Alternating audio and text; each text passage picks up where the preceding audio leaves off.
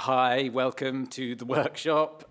This is the workshop for like UCANs, and you can learn how to do UCANs too.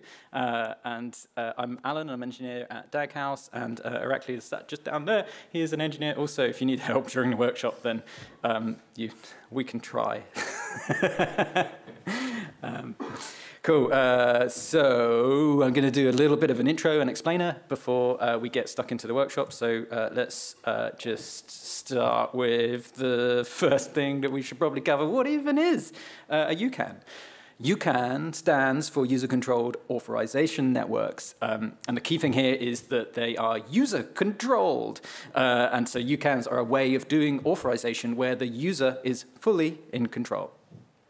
They started out as like an extension to JWT, so you can think of them as like a token that you'd pass somewhere to gain access to stuff, but they're actually really different to like a traditional API key or something, in that everything that a user is allowed to do is captured directly in the token. There's no all-powerful authorization server. There's no authorization server at all. So yeah, there we go. So I'm just going to dive straight in. This is what, in the inside, the payload of a UCAN looks like. So let's have a quick look through the fields, and I'll try and explain them as best I can.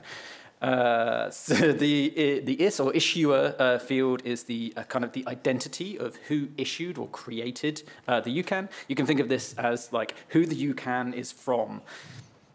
The audience field is the identity of who the UCAN is actually intended for. It's like the recipient of the delegation, the UCAN. Or expiry, it's just a Unix timestamp that specifies when the UCAN stops being valid. And then, like, the big important one is the attenuations. They're basically a list of capabilities that have been delegated to the audience, the person who's receiving the UCAN, by the issuer. So let's look into them a bit more. So in this particular case, the capability called store/add has been delegated, and the with field here is it's the resource the delegated capability applies to. And so, for example, in web3.storage, in our new APIs, when we delegate store/add, the resource is typically like a space, what we call a space, a place where you store things. The proof field, which I haven't filled in here, but it's there to, it's a list of nested UCANs that prove the issuer is able to delegate those capabilities to the audience. And then the whole thing is like signed using the private key, so you can verify that it was sent by the issuer. That's it. There's not loads to it. It's really good. You've seen the internals now, and like so you might be kind of get an idea of what is possible with UCANs. So let's just kind of go through them or enumerate them at least.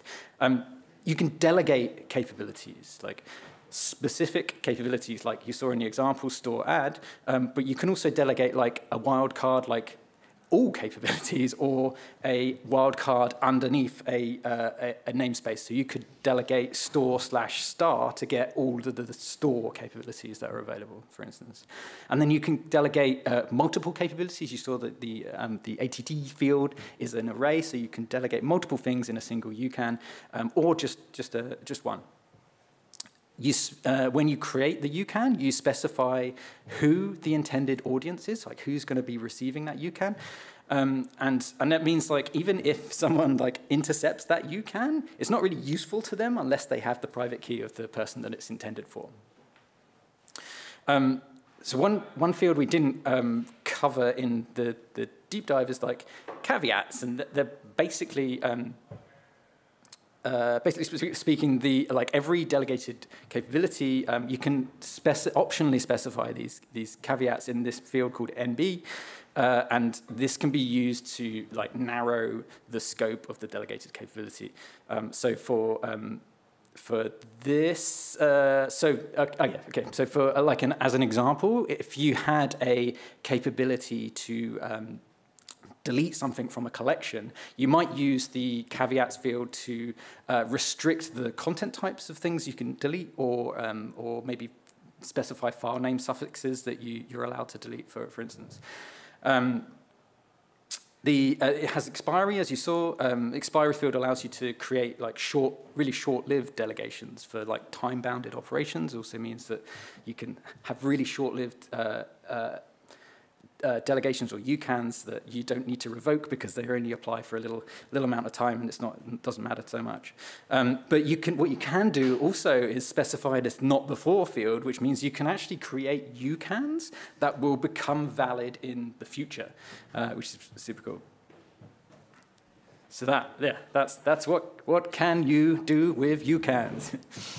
And then the really big one that you can of things that you can do with UCANs is you can use them for invocations. And like the idea is that when you receive a delegation, you actually want to use that capability that it provides you with. So there's a whole spec for this, and it's being used in IPVM as well as other places. We're using it in Web-Refuted storage as well.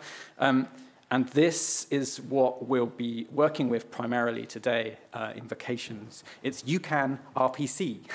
So remote procedure call with UCANs as authorization. So, and so that segues nicely into like the UCAN working group organization. The UCAN working group is on GitHub.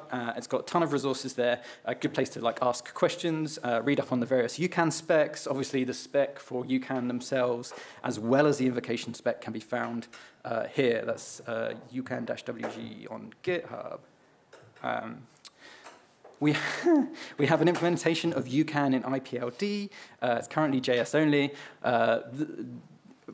The Fission guys drew this cool avatar for us, mascot, I guess. It's kind of like the IPLD logo, but upside down. It's like a jellyfish. Anyway, so so you might want to use this if you decide to build an IPFS-enabled UCAN application. There's also a bunch of other libraries for working with UCANs in other languages, which you can go to and use. But the most important library that we want to introduce to you today is this library which we called ucanto. It's a UCAN RPC library. It's written in JS. And it conforms to the UCAN invocation spec. And we use it in the new web3.storage APIs, which we're calling W3up. It's currently in beta, but you can access it and use it right now. And so what we're gonna do is use ucanto in the workshop today quite extensively. So there you go. Anyway, so ucanto provides like nice client and server abstractions, allowing you to perform invocations with delegated capabilities. You can on the server you can provide handler functions to kind of deal with the requests as they come in, and you don't have to worry about validating delegation chains and stuff like that because the library does that all for you. So. It is good, and there's a bunch of other cool tooling which I have not mentioned here, but yeah. ucanto, if you remember nothing else, then ucanto is the thing. So, workshop. Are we ready to do a workshop? Woo, yeah. A couple of people at least. It's an observable. It's an observable. We also have a leaderboard. I'm going to pull up the leaderboard as well. It's a competition. It's a game, a competition, and we're all going to play with the observable to create delegations, enter the competition, and you have the chance to win chocolate gold. If you are top of the leaderboard at the end of the workshop, then you will win a chocolate coin to I guess signify your ability to do things well. Yes, there's a prize for the participant that gets the most points. We have more than one of these, just in case more than one person gets the same amount of points. Anyway, so right now it is time for you to open up your laptops, go to this URL. You might need to register for observable, I guess, but you don't have to register. Okay, might be an idea to fork the observable. I don't think you need to do that either, but if you want to keep it, then I think you need to fork it. And the observable basically has the instructions for the workshop, what you need to do to win, I guess. Yeah, essentially, you follow the instructions, and you will make invocations to our ucanto server, and you will gain points for doing the things in the right way, and you'll see yourself on the leaderboard, and I'll pull that up now. But yeah, if you have questions or problems, then just grab like me or Irakli, will be kind of around. Pull it up, see how far you get, and yeah, go wild. Okay, so when you open up the URL, it should look something like this.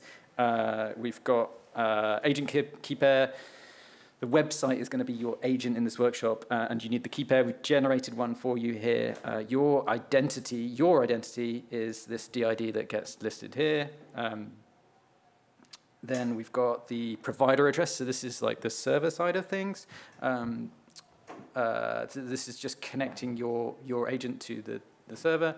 Then we can ask we can get the connection to tell us exactly what kind of RPC endpoints are available, I guess you can call them, and it will show you that in the IPLD schema syntax, so you can see what you are able to do, but you don't need this just yet. But once you get to here, entering the challenge should be as simple as heading on down to this button that says Enter Workshop, and if you click on Enter Workshop, then what you should see, just like this, that you should see a DID end up in this list just down below, which is your DID, because you just submitted a ucanto or UCAN request or invocation to the server to say, I'm here, this is my public key. So we've got some people in there, and we can see their score as well. We also have What tool is this notebook? Observable. Cool. So this is the current leaderboard. There are some people who have entered.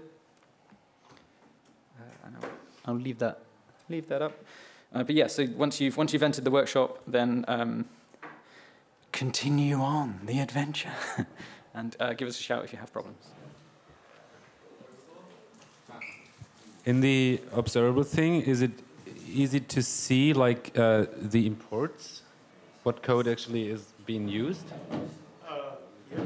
Just wondering, because like Yeah, imports are down there, so down, they're okay. be in your way, and you can even load follow the links. right, here they are. Okay, cool. It just basically imports everything, so you don't have to deal with them. But Yeah, that's nice. I just wanted to see what is being used. Cool. Yeah, that's an important point, I guess, in observable. That it's this like reactive programming thing where you have like variables and things that have been defined. If they get updated, then any code that's referencing that same variable will then get rerun. Like it's always constantly running and rerunning whenever you make changes. Also, like everything is like a block, and on the left-hand side, there's like little arrows which allow you to. Sometimes we've hidden most of the ones that you don't need to see, but kind of pinned things open where you do kind of need to see it, but then we could have like messed up. So like there's little arrows on the left-hand side where you can drop down and see anything that's kind of hidden away. So just be on the lookout for that. But largely it should be as you need it, as you kind of need to work with it. The code will be there for you to edit and run. And once you have made changes, there's a little blue sort of play icon in the top right of each block that you should press to get those changes, to basically save those changes for that block. And oftentimes when there's a button, if you've made changes to the thing, press the blue thing, then press the button. That's something we've run into a few times. So I see we have some names up there now, which is great. The points you get, it's also like a time-based thing. If you're the first person to do a particular task, then you'll get more points. So when you come to delegating to other people, it's a choose your own adventure where you either get to export a file with that delegation in it, and you have to somehow send that to someone out of band over IPFS or something, or you can use this special thing which we created, where you can actually stash that delegation in the server for the other person to then claim. So just be aware, when you're delegating to other people, there are these two options for doing things. And so you'll delegate to them. They need to somehow claim it or receive it. There's a big or in bold, but it's maybe not big enough. Or it's just a small word. I know. The capabilities are set up so that only that person can claim it, is it? Yeah, so incidentally, the access claim and access delegate capabilities are also some things that Web3 storage implements. And we have a spec for it. And idea is that it's pretty general. So when you delegate to someone, only audience can claim it. Or we will give it only to the audience. But even if somebody get to have it, they won't have a key, so there's very little interest to doing that. So the person who has the capability, the person who controls that audience just shows up and says, do you have any messages for me? Or they have to say, I'm trying to claim a specific thing? No, you just invoke access claim with your DID, and anything that had been delegated to the DID, you'll get it. I think we frame it 10 at a time in case there are too many, but then you could do it. Also, like once you claim it, we'll remove it from the server, so it's not gonna stay there. Yeah, well, I coded it all last night, so maybe it crashed. I'm sorry. But now everyone get to try it again, and maybe you win. Yeah, I'm sorry. We also have a server that you can run yourself, and in observables there's a switch to use your localhost version one if you want to do that. And there's also a few things you can do, like you can write loops and make like a disco background on your avatar if you want to. Like, yeah, and like there are a bunch of things you can, like you can abuse the colors and like we don't escape it, so you can like mess with HTML if you want to. So, yeah, if you're looking for a challenge, that could be fun. One thing that you should maybe watch out for is that any delegation you make can expire. So if you don't use it quite quickly, you might find you're not able to use it to...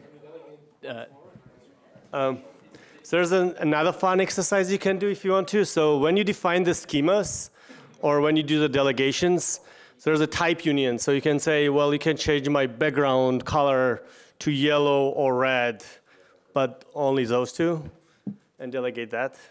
So like, be creative, don't just do what observable does. So the UCANs that you delegate, I think they expire really quickly. I think it's 30 seconds or so. But then you can set expiration when you do that to set to whatever. So you can do that here. Although it's better to have short-lived, so that's why it's default. If you do the longer delegation chains, you'll get more points. Like you can delegate to someone and they can redelegate to someone else, and etc. All right, we're running out of time now, so let's do...